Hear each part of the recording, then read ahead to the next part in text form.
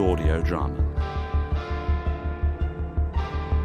Episode 7. Reynardine. Part 4 of 4. Written by Joe Duncan.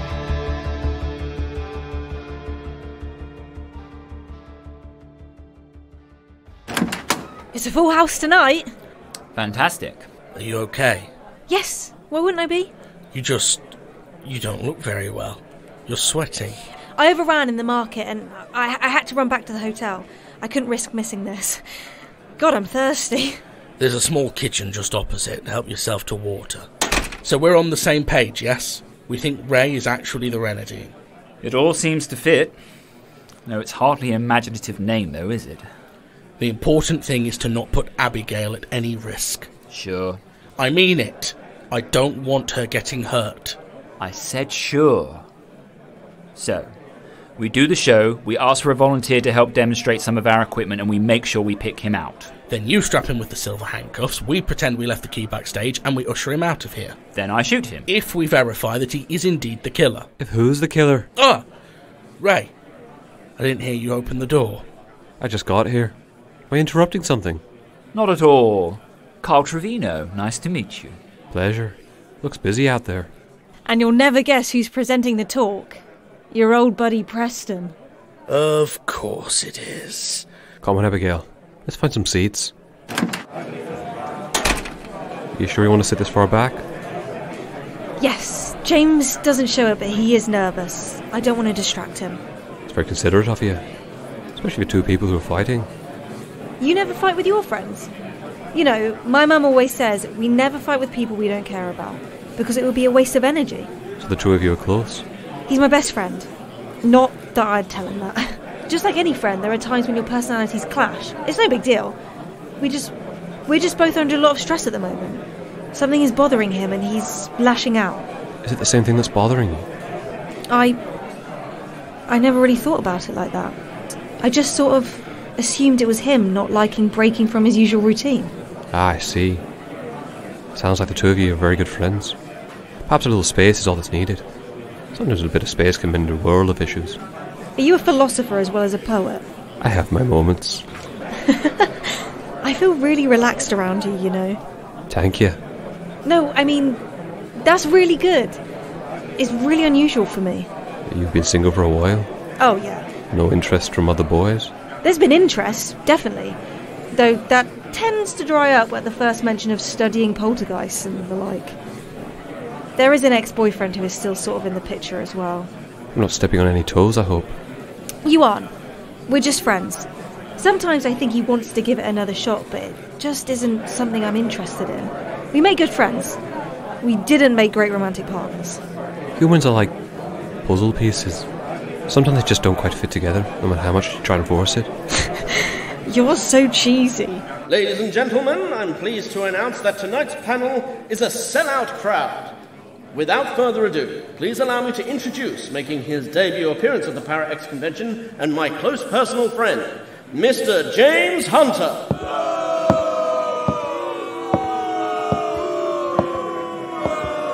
I wonder if these light fixtures would support my weight. Yeah! Oh, I felt bad for him. And an expert in the field of occult studies. You know him, you love him, Mr. Karl Trevino. Thank you everyone for coming out. I know I speak for James here when I say it is an honour to be here. Well, let's not drag our heels. Where's our first question? My question is for James Hunter. Why do you hate us? Well, I don't believe I've ever said I hated you, or hated anybody for that matter. In your books, you routinely deride the field of psychical research as filled with hucksters and conmen looking for woolly-minded individuals who are looking to take advantage of. Ouch. How do you respond to that one, buddy? It is true that I may have said those things. Whilst it certainly is not my intention to upset anybody, I do stand by what I said. Unfortunately, many of us in this room, and I count myself amongst them, are so desperate to see something supernatural that sometimes we have a tendency to show bias in favour of evidence that supports what we want. We can be guilty of ignoring simpler explanations simply because we want something to be true. Why did you stop writing books? Well, I actually took a little career break. After 10 years of never finding anything, I was beginning to lose faith, but, well, let's just say it found me again. More like it dragged you kicking and screaming back to normality. Next question. Mr. Trevino, you're known as one of the best scholars of the life of Aleister Crowley, and even spent some time at Boleskine House. Do you think there is any connection between the rituals of the Hermetic Order of the Golden Dawn and the current government? Yes, it is true. I was fortunate enough to spend several months at the Boleskine House prior to the fire that destroyed it. As for our government, I rather feel that... Karl held the gullible audience captivated, as showmen like him often did. He weaved a complex-sounding tale filled with speculation and deliberately misinterpreted evidence, just enough to lead the audience in the sensationalist direction he wanted, without lumping himself in with them. You come right out and say that the Houses of Parliament are a hotbed of satanic activity, well, you're a crackpot. It's very bad for book sales. However, if you lay all the breadcrumbs and allow your already delusional fan base to reach that conclusion themselves, well, that would be a jackpot. And that's when James broke the spectrum scanner. Oh, you should have seen him. For a man who apparently doesn't believe in ghosts, he sure was scared that night. That isn't exactly how it happened. Oh, I was there, James. Or is your memory faltering you also? Might need to stay away from the liquor, old friend. Well, it's very polite of you all to ask James about his new book, but I'm sure we all know the truth is there isn't one coming. It's been like, what, 5 years since the last one? Only 2. Well, you know what they say, my friend. Lack of awareness is a death knell in this industry. The audience demand a consistent stream of content. And maybe that's the problem. Maybe we should care more about the quality of our work as opposed to the quantity. To be fair, James, I don't think anyone here would feel we were losing much if you did choose to retire now. Am I right? Why is he being so mean? I say this as a friend, you know, James. I can see you aren't the man you used to be. It's okay. Age comes for us all sooner or later. It's just dulling your edge sooner than it does most. I should get up and say something. Certainly fine, don't you know? You don't want to interrupt. I mean, it is true, isn't it, that a recent investigation of yours resulted in the tragic death of a young woman? What? James investigated a case at the Vanderburg Academy just south of here. It's a private school where the well-to-do send their children. Don't do this. Unfortunately, despite his best efforts, James was not able to prevent the death of a young lady who threw herself from a roof, resulting in her demise. I tried to talk her out of it. So you say. Unfortunately, we won't know, because you and your assistant, Miss Abigail Corbin, were the only ones on the roof that night, correct? How do you know all of this? Okay, folks, okay, let's settle down. Maybe I shouldn't point fingers. It's just James spoke of quality in investigative work, and I wholeheartedly agree with him. We must hold one another to account. Mustn't we, James? Yes. That absolute bastard. I hope James smacks him one. Who would like a demonstration of some of our monster hunting tools, Okay. The first thing I want to show you all is how we deal with shapeshifters. Now, I've been hunting a shapeshifter recently. A rather mean-spirited son of a gun who likes to abduct young women. I know. Terrible. Terrible. Are you okay? You're fidgeting. Sorry, can't get comfortable. Now, the golden rule to remember with all shifters is that they hate silver. It's not just werewolves, but all kinds of shape-shifting creatures. Maybe I ought to call that the silver rule. There are only 2 known ways to permanently kill a shapeshifter. The first, and bloodier, is by removing the head, i.e. completely severing it from the spinal column.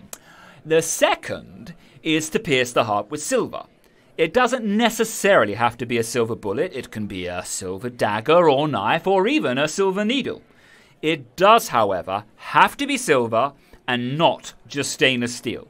I'm afraid there's no off-brand when it comes to hunting the supernatural, folks. No. I understand killing a living thing, that's difficult. Even if it is a monster, not everybody has the stomach for it. So maybe you just need to restrain your monster.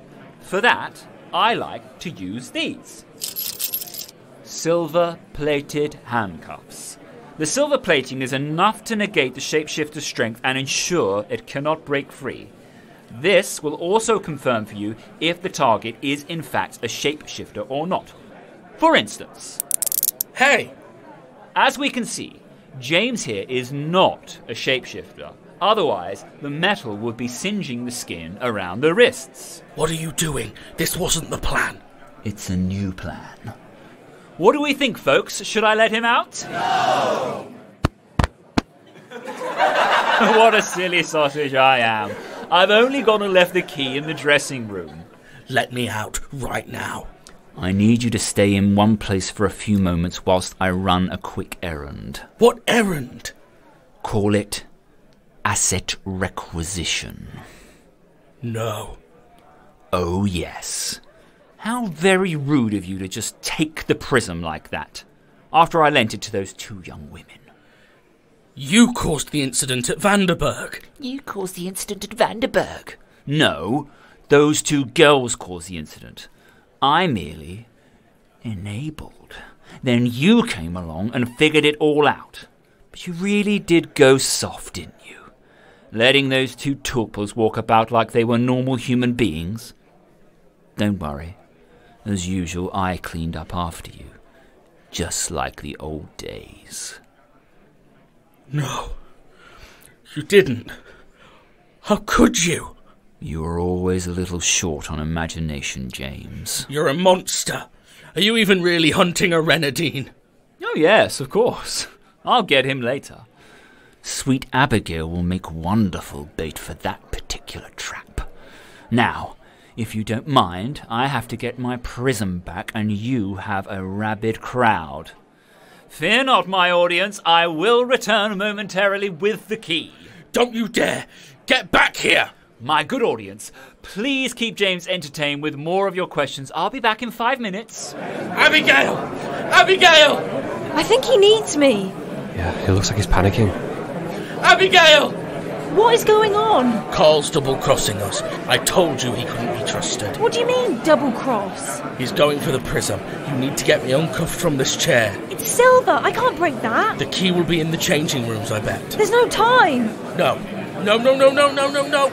Abigail!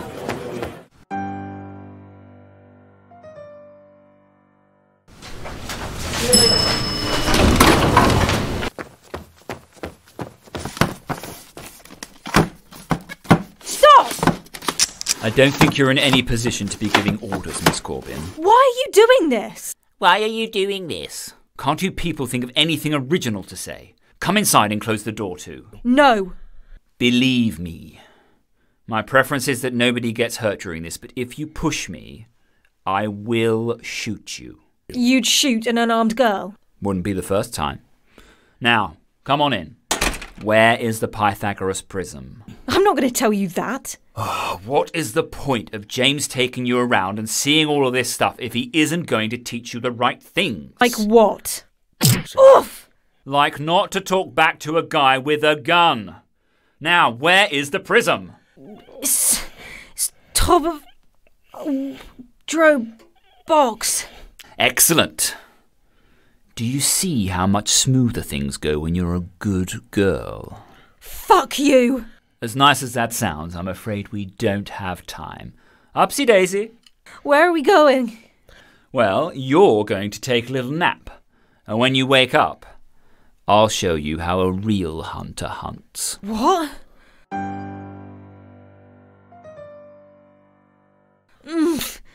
Oh. You're going to have one nasty headache, I'm afraid. Sorry about that. No, you're not. No, I'm not. What do you want now? I have one last little thing to take care of before I go on my merry way. I need to get paid. The shapeshifter. You need to kill it. Reynardine. He's a Reynardine. Reynardine? Irish werefox. That's where you come in. You're going to be baked. The Reynardine's taken a shine to you, missy. He'll track your scent right here and then, bang! Bit of silver in his heart. I collect my reward money. Whether or not I pull the trigger before or after he takes a bite out of your neck, well, that really depends on you. Ray? Ray is the shifter, isn't he? That's right. So he never liked me anyway? He just wanted to eat me? Not necessarily. Here's a little secret for you. I actually caught up to Ray several towns back. Can you believe it? Here's a Reynardine trying to go vegetarian. He doesn't want to hurt people anymore. Apparently 200 years and it's suddenly all too much. That's why I bought these. What are those? Each of these glass vials contains pheromones from an alpha Reynardine. Makes it impossible for the creature to resist its base impulses. You mean he was trying to be good and you turned him into a murder machine? Well, I knew I needed something to hook James's curiosity. He always did have a soft spot for dead girls. You arranged his invite to the convention? Bingo! You aren't going to get away with this. Why? Are you under the illusion that James is going to come and save you? Is the big strong man going to come and stop me? No. I am. Ah! Take this, you dick! Ugh! That's it! Oh, that stinks! I hope you're ready for a reunion with Loverboy, sweetheart. Because he'll be able to smell you a mile off now. No! Crap! Crap! This stuff is strong. You aren't going to get it off like that. Run, rabbit, run! I tried to run, but the world was still swimming before my eyes, a side effect of the blow to the head and whatever chemical Karl had used to knock me out. I stumbled to the corner of the alley and tripped over a pile of garbage. Pulling myself to my feet, I stumbled into the next alley. I heard the howl of a fox echo through the night. Suddenly a figure appeared at the head of the alley, blocking my exit. Oh no, no, no, no, no, no! Abigail! James! Quick, there's a... Ray? Ray, I need you to be calm. Abigail, come here! Ray, you don't want to do this. Abigail, look at his eyes. He's not human right now. He's changing. No. No, I can stop this. I can stop him from changing. I have to stop him from changing. Don't be ridiculous. Come here. He can overpower the pheromone. Come on, Ray. I know you can. No. No. No! No, fight it, Ray! You have to fight! There's nothing to fight. This is his nature. He's an animal. Maybe part of him did like you. I'm sure a part of him wants to be a plain old human. But you hear that? Hear that growl? That's the not human part. And that part, it wants to eat you. Get a boy! No, Abigail! I see they finally cut the cuffs free. Too bad. You aren't spoiling my fun tonight, James. Abigail! Don't worry, old friend.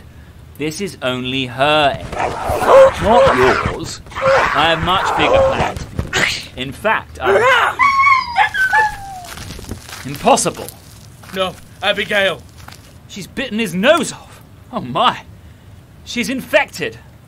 Wait, you know about this? James, old chum, it really is time I was going. I don't want to spoil what's coming next. Presuming you survive her, I'll see you in Greenvale. Come back here! Later, Ray. Abigail! Get away from me! Ah, my head! Abigail, come here. Ray couldn't fight what he was.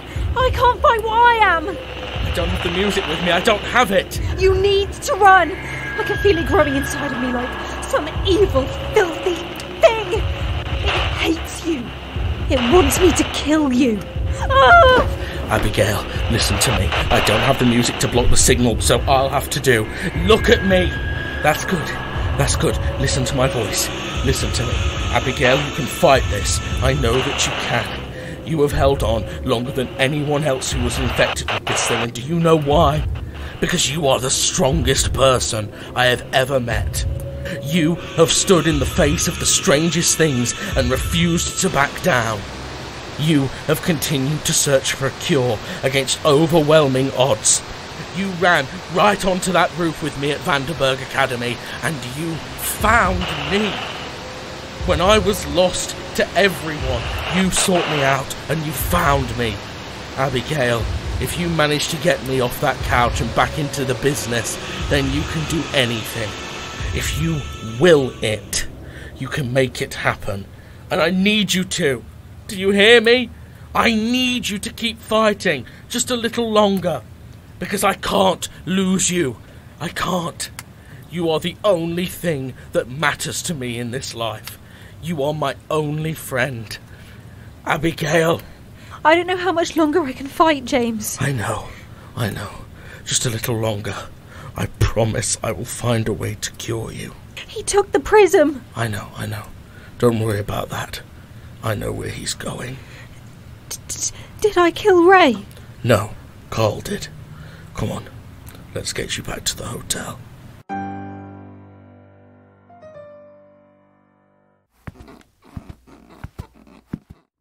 James took me back to the hotel and, seeing as how Karl had broken the lock on my door, he let me sleep in his bed.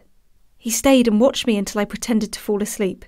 Then he went downstairs to the bar. I peeked through the door and could see him sitting there with a tumbler and a half-empty bottle of Jack. I don't blame him. It had been one hell of a day for him. He refused to talk about Karl any further once we got back to the hotel. But I knew it had hurt him to have his old friend, the one he had grown up with, turn out to be so evil. I have so loved these past few months, meeting my idol, working alongside him and seeing him come at least somewhat closer to his old self. If it is the last thing I ever did, it was a good thing. James had saved my life that night. The icy grip of the signal had been wrapping his fingers around me for the final time, and his words, his kind and beautiful pleas, had cut through. Which is why I had to leave. James thinks he can save me, but this isn't like before. The signal's grip is still strong on me. Right now I can feel its shadow over my mind like I've never before. I know that any day now will be the final day that I have in control of my own senses. He can't fight that.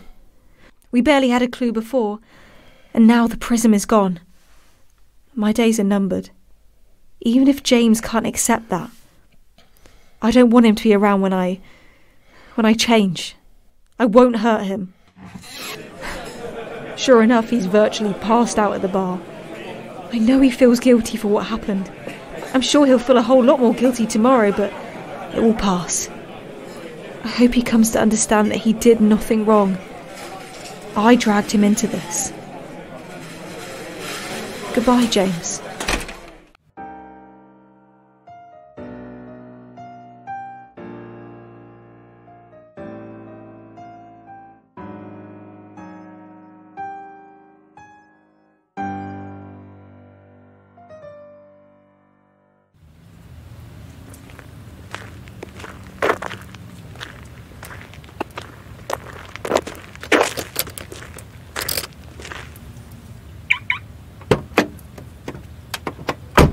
I'm going to go back to Greenvale.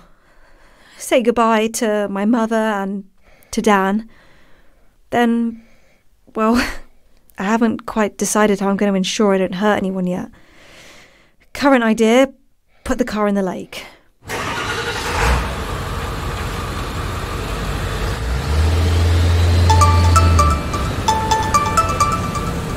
Oh, who's that? Oh, speak of the devil. Hello? Abigail, I think you and James need to haul our ass back to Greenvale. Why? It's Melissa Black. Did she wake up from her coma? No, Abby. She's disappeared.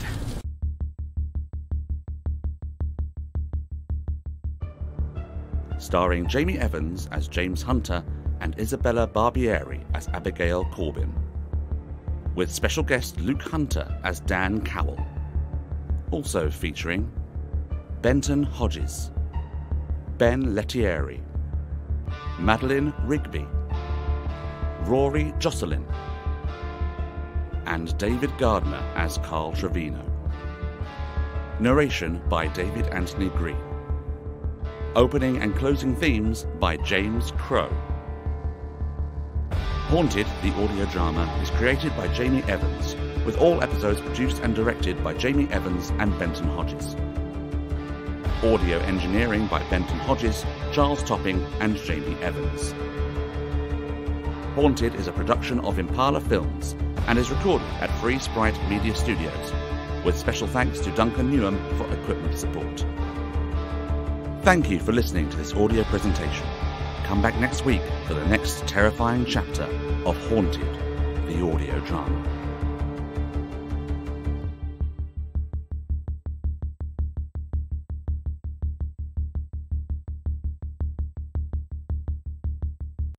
Hi guys, this is Jamie Evans, the creator and showrunner of Haunted, the audio drama.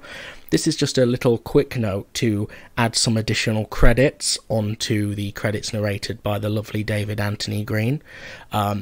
As you're well aware, if you're a long-time fan of the show, we always thank Duncan Newham and Free Sprite Media in the credits for providing equipment support and studio space for us to record in. Well, for this episode, Reynardine, parts 1 through 4, we actually owe an additional credit to Duncan, who very kindly has taken on editing duties for episode 7, parts 1 through 4. So we just wanted to drop a little message here acknowledging his work and to say thank you for helping us out like that. We'll be back next week with another episode of Haunted.